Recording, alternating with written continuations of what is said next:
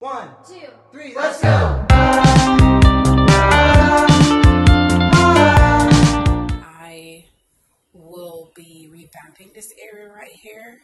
This is what it looks like so far. I'm still not done. Okay, this is what it looks like so far. Okay, this I'm going to be adding a mirror slash clock. So this is the mirror I got cut, and the center is not wide enough to fit the movements of the clock. So I have to send it back and have it redone. Okay, I will share that with you once I'm finished with it.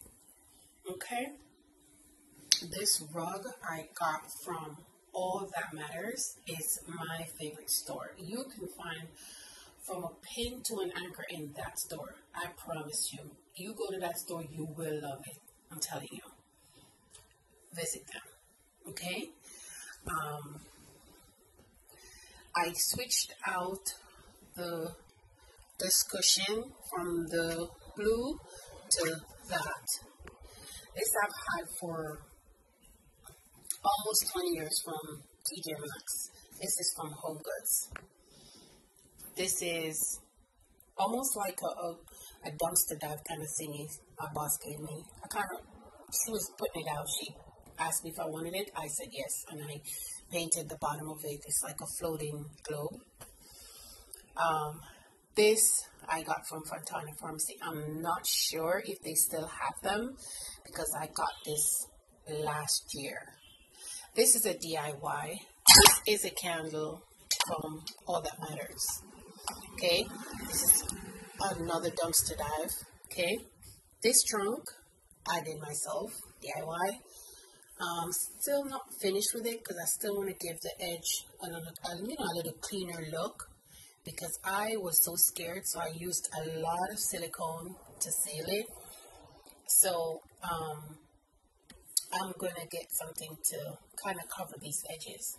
Not so sold on this rough looking edge. Okay, here we go. So far, and like I say, I'm going to be taking out these DIY paintings.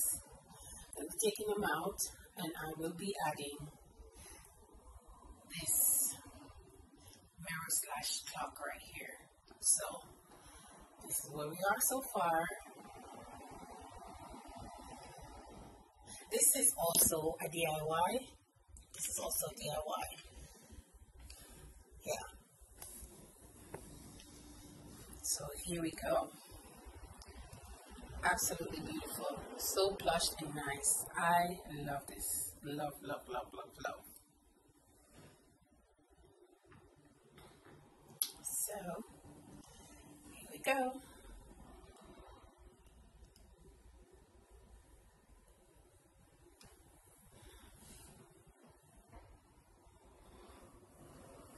So remember I told you guys that I'm in a small space. So this rug is really for my kitchen sink area, okay? That's from Azan Supercenter. So yeah.